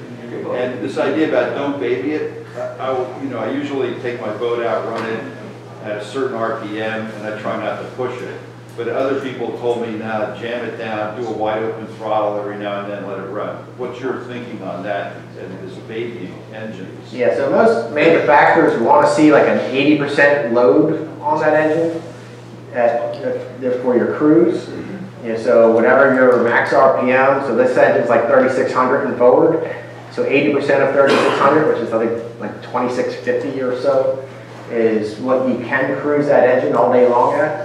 But if your hull speed, if you hit your hull speed at 2,400, run it at 2,400, because that extra 250 RPMs, all you're doing is causing the stern to squat, and you're just burning more fuel. You're not actually, you may gain an extra tenth or so in speed, but you're just overloading the engine. But at the end of the day, we do recommend running just before you get to the no wake zone, running at full throttle for 2 or 3 minutes, 4 minutes. It should be able to do it. You should be able to do it without running hot or overheating. Now, if your engine's 40 years old and you've never done that to your engine, you may provoke a problem. But if your engine's on the newer side, within 10 years old, it should be able to handle it without any worries. So people usually tell me, you got to burn the carbon off. And I'm going, exactly, that's exactly what you're doing. You're creating that extra heat, which is going to burn the carbon off of the valves and stuff. And it's also going to give you an indication of the condition of the bottom of the boat. You're running gear, so if you can't achieve your full throttle, that's letting you know that you may have a sea moss and a minor reef growing on the underside of your boat. So you should stay within your temperature range. You shouldn't be overheating, and you should be able to achieve your RPMs. So you'll start noticing with bottom problems that you may have 100 RPMs less, and then the next 2 weeks later it's another 100 RPMs, and then eventually it's going to be like 500 or 600 RPMs. So on the little tag on the end bar, there's like a max RPM and a continuous RPM? Yeah, continuous is the cruise. So it's not 80% of that. That is the cruise in RPM. That can be the cruise. Pretty high. The max is 36 and the cruising is like 34. Yeah, but you're going to want to see 80%. 80% of max? Of max, not 80% of the cruise. Why not just cruise? Well, most boats, that 3,400 is way past your hull speed. Another notion of overdraft. When I go idle, full throttle, I reach 200. And then when I'm in the water, going in gear, I reach 3,800 at high speed. do I have a major problem here? Is it always been that way? You? So say that one more time. Yeah, when I go at high speed, full throttle, I reach 2800 RPM. But either when I push the RPM, it goes to 3200. Is that bad? That's normal. There's no load on the engine in neutral. So you are going to achieve a higher RPM, and then once you load it, it's going to be several hundred RPM less. Tell me that I'm overclocked. Basically, my propeller is not right. No, I mean, what you have to do is know what your full throttle is supposed to be in forward, and then go from there. And that will tell you whether you're overclocked or not. I'm told that most of the attacks, I have several more like that, I'm told that most of the attacks are very bad. What can I do about that?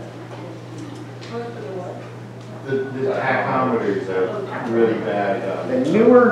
The newer tachs have a circuit board in them, though. So they're pretty accurate to, 10 to 30-year-old. Yeah, well, the modern tachs have a circuit board in them, which can get the RPMs dialed into within 10 to 50 RPMs of accuracy. So I can replace by taching. Yeah. But again, most tachometers run off of the signal from the alternator. So if your belt's not tight, or if the diameter of the pulley's been changed, it's spinning at a different speed. So all that can create inaccuracies in the actual true reading of what the engine is doing. But with the electronic one, I can put in a fudge factor. Well, you can set them.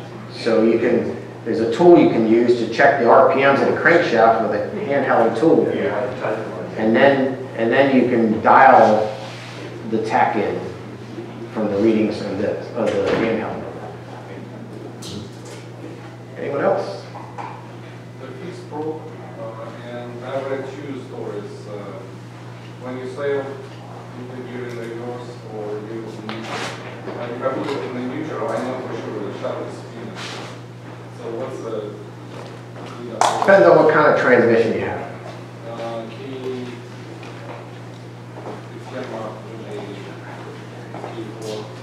Yeah, so some of them have a clutch cone, a cone clutch, and so when you lock it in the gear, that cone gets like jammed, really jammed in there when you're sailing with it locked in gear. So trying to get it back to neutral a lot of times can be really difficult. If you have a hydraulic transmission, you don't want the propeller freewheeling because it uses oil pressure from the pump inside the transmission to lubricate everything. And so if that engine's not running, then the pump's not running, so nothing's being lubricated, but you're spinning that output shaft, which will damage the bearings and stuff in that transmission. There's no clear answer to it. And then there's the argument of, for sailors as to which way's faster, with a locked propeller or a spinning propeller, which I'm not getting in. Same question for sail drive. Neutral or locked-in gear? I believe they want it in neutral on sail drives now. And so if you don't want your prop spinning, you're going to have to spend the money on a feathering or folding prop. Back to zincs for just a second. Are they marked, stamped in the cast iron, or are they a different shape? Is there a way to readily tell that's a zinc and not just a regular bolt holding something on? Because I have a Volvo, but I'll tell you, everything looks alike to me.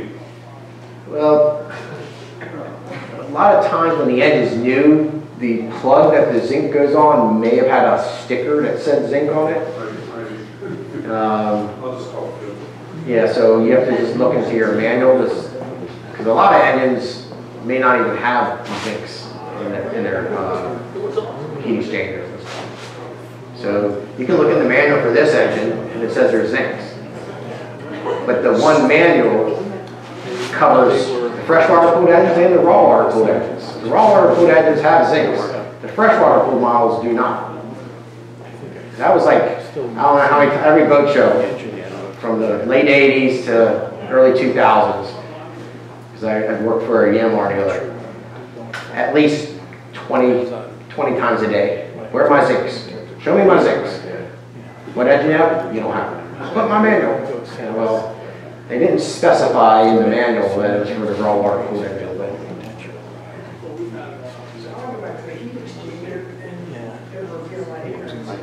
So I want to make 100% sure that my understanding is that the raw water and the coolant never touch each other, right? Correct. Good thing.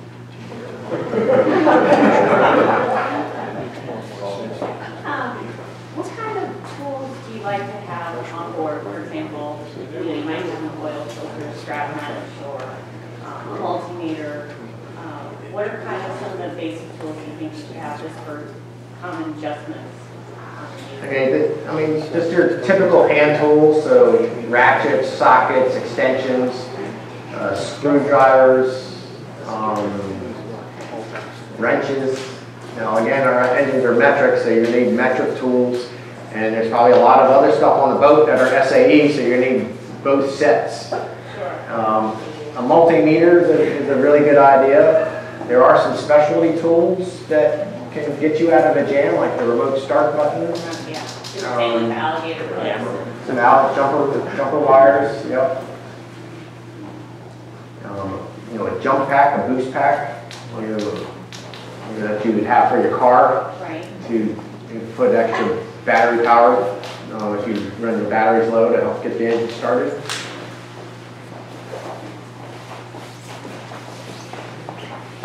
Anything else? So obviously,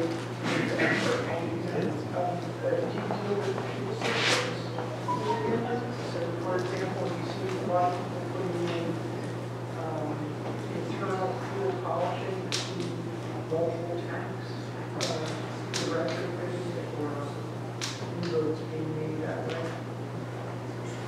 And you're asking if I install them myself? If you have the opportunity, so when I bought my boat, it only had a stage tank, which is about 25 gallons. And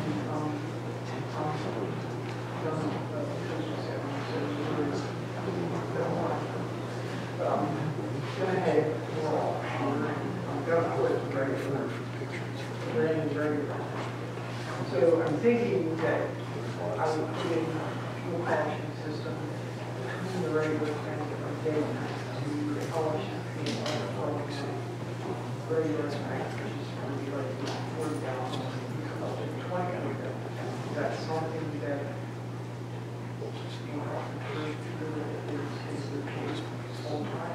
I mean, yeah, polishing system is.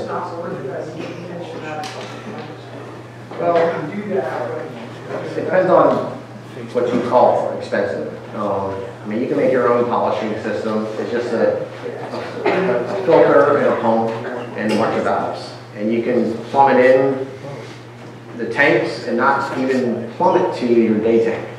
So you can just cycle the fuel from each tank right back into the tank. And then most trawlers, super trawlers, they will put water separators between the main tanks and the day tank. And they'll run the 2-micron filter from the main tanks to the day tank. So they'll fine filter it before it even makes it to the day tank. And then between the day tank and the engine is where they're going to have the 30-micron filter. So I thought, I have a single brake work, and I'm also dual one. So I was thinking, okay, well, we're using a single one, that I could use that in between the two tanks. Yes.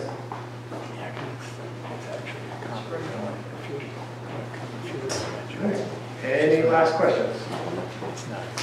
Pat, you mentioned the remote starter thing, just an automotive car. What about the 30-foot cables or whatever, so you can get all the way from, you have a long distance run from the engine and the thing, that also something you get there? 30-foot run? No, some sort of a extension cable so you can reach, the remote starters come with like Yeah, you hook it right here, and you're gonna be cranking it from here. Well, your battery, got it. I mean, the whole point is to be able to jump it down here, not to have a second way of cranking from your helm. Okay. I think that's something else.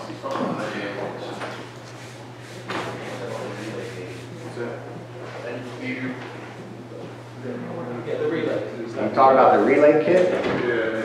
Yeah. I mean, the relay kit still gets installed down here and it just gets left in place.